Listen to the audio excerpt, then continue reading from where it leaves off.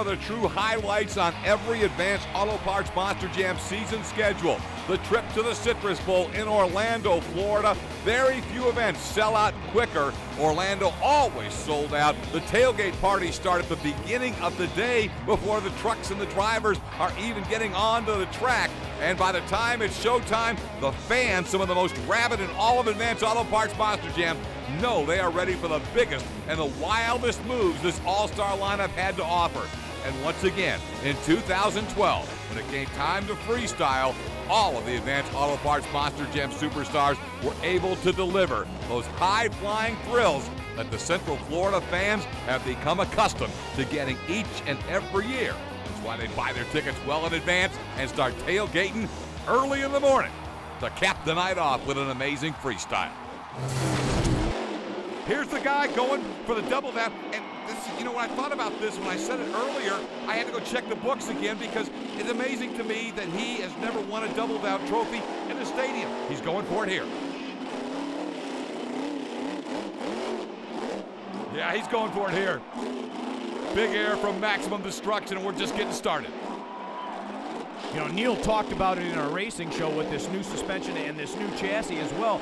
That truck, the way it lands, it is landing so nicely, but watch this bounce in the rear, how it's kicking up the rear, and they're working on that, but it's not affecting him in his freestyle at all.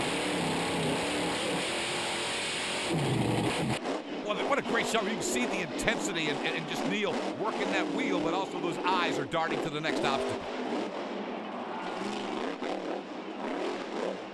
This is what the judges are looking for when you're talking momentum and flow. I mean, this is non-stop action. And the funny thing is, Mark, he's not searching for anything. No, it's all right there. You see guys driving around trying to find something. Neil just seems to go bang, bang, bang from one move to the next. This is outstanding. Well, you see him on the onboards there as he's looking. Not only that intensity, he's searching out the next obstacle right there. Nice combo move right there. 15 to go. I would have said anybody else, he's got a problem there, but not Neil Elliot. And he's using every inch of this floor, Mark. I mean, there's nowhere, no obstacle, nothing he hasn't hit twice, I don't think. Nothing untouched. Into bonus time with this move, he's in trouble. No, he's not in trouble. That's a Maximum Destruction move. Are you kidding me? I gotta tell you. My. Oh, no. Oh, my gosh. Look at this. Neil Elliot is out of control. He's out of his mind. What are you talking Control about? Chaos in Maximum Destruction. You know the thing about that pirouette on the nose, the regulation judges were looking at, and so was the bonus judge. Hang on, Neil. Oh, my. Get it over. Come on. There you go. Not a backflip. That is a 360 side flip. Well executed. And you know what? Probably planned. All the scores are in. Now it's time to have even more fun. He's going to do it again. Are you kidding me, Elliot? Everybody is standing.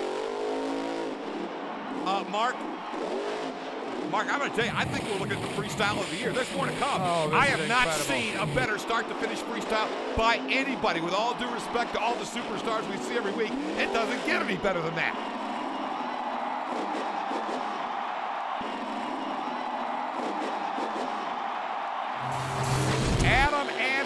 Brings out the legend for Team Gravedigger, and he's got a big, big order in front of him. He's got to try and top what may be the freestyle of the year. We just saw from Neil Elliot and Maximum Destruction. The thing is, this kid knows how to get points. He's got to write in the book these days. Oh, my goodness. Incredible air. It's technical these days. When cross-threading started, you hit a non-purpose-built jump. Well, in order for these other guys to go out there, they want everybody to cross-thread.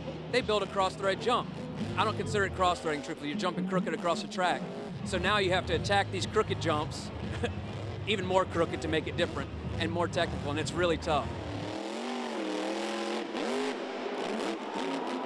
Boy, he is going after Elliot. You can tell he didn't get the score. You know, the funny thing is, when Neil wrapped that run up, instead of trashing the truck, he was still running. He took a victory lap, and it looked like a wave in this house as everybody stood up in the Citrus Bowl.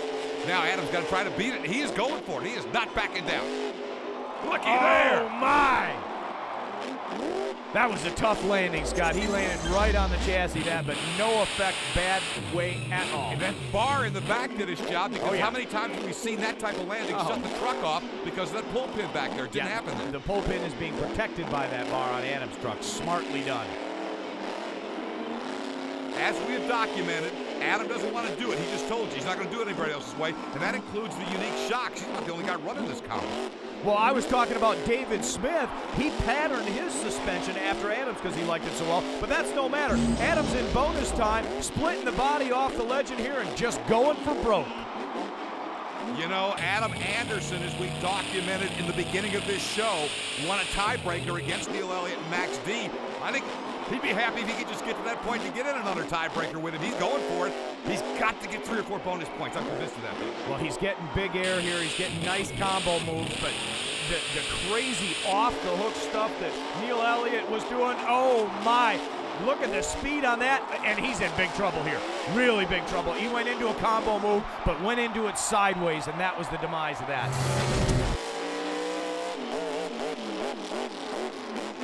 What I love about this, he's doing all this, and the clock's not starting yet. He's just getting everybody fired up. Now it's starting. Ooh, he come up short right there. We cut the shock towers off. We respaced the shocks on this thing, went to a 30-inch travel instead of a 25 or 26-inch travel on it. And we got this thing working good this year, thanks to Dustin Brown and Daniel, those guys that got it going off the hook. Well, he's got a work in progress there, trying to get that truck to handle. And what I was saying, he came up short there. The back tires cased that ramp, and he just about got himself in trouble. But, you know, after 30 years, it takes a lot more than that for the icon to get himself in trouble. Yeah, and all the cool Gravedigger 30 merchandise, you know, that you can get at the shows and online. Remember, there's 2 versions. This is the green body. There's also the purple body, and he's alternating it week to week wherever Dennis Anderson takes his 30th anniversary Gravedigger. And when you're at his shows, a lot of times they bring that whole Gravedigger 30th experience. Right now, though, the experience he's got to throw on the track is get everything he can to try and beat Neil Elliot. Digger's going for it. The problem is, Maximum Destruction's run was so over the ragged edge early on. Yeah, Anderson's got to go there too. And as good as this is, I don't think it's enough yet, but he's still got time. Yeah, he's got 15 in regulation. He still has another 30 in bonus, but man, oh man. The man himself has got his work coming out. Nice cross-red move there. He is just looking all over this track, Scott, for something to hit. Yeah, he's seeking and destroying. Yeah, yes, exactly. Now it's time. Wow, that was crazy speed.